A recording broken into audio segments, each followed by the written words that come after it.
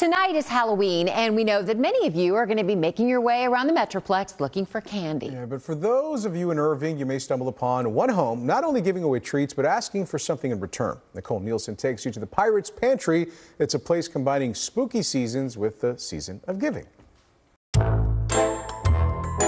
Any holiday, we love to decorate. A place where haunted pirates roam the high seas. Skeletons guard treasure chests, and a towering pirate ship beckons all who dare to approach. You know, the neighbors love it, the kids love it. Is also the same place where the community can give back. It was her idea. She wanted to do pirate ship, and I couldn't just leave it alone at pirate ship.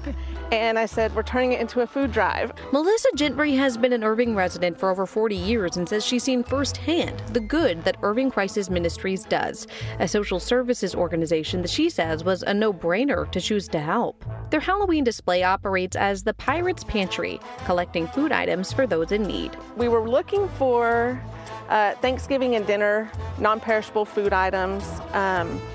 We've collected 366 pounds so far. And the community has stepped up, donated, and loved it. They're just like, thank you so much for doing this. This is so awesome.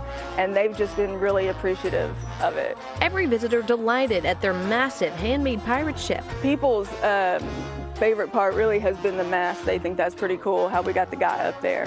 And surrounded by the spirit of giving. If you'd like to donate to the Pirates Pantry, tonight is the last opportunity to do so. The home is located on Brock Bank Drive in Irving. Nicole Nielsen, CBS News, Texas.